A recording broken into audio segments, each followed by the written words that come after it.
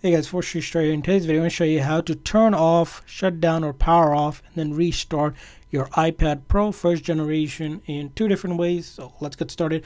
Now, the simple and the easiest way to power off or turn on your iPad is just pressing this top button right here for about 5 seconds or so, or until a menu pops up to slide to power off. So we're just going to press and hold, and you're going to keep on holding about 5 seconds or so, and this menu will pop up where you can just simply slide to power off.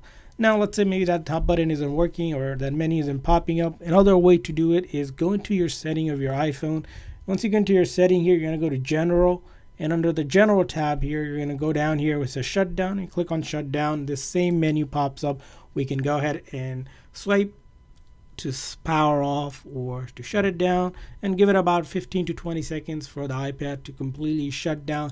And now to power back on, it's going to be really simple. There's also two different ways. First method is just pressing and holding this power button until you see the Apple logo appear, just like that. Now, let's say it's not turning on for some reason.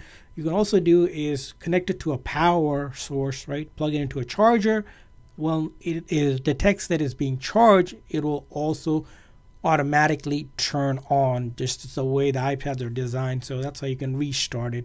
So that's how you do it, and I hope this video was helpful. So please consider that like and subscribe button for more tips and tricks for your iPad and other iOS devices. See you guys next time.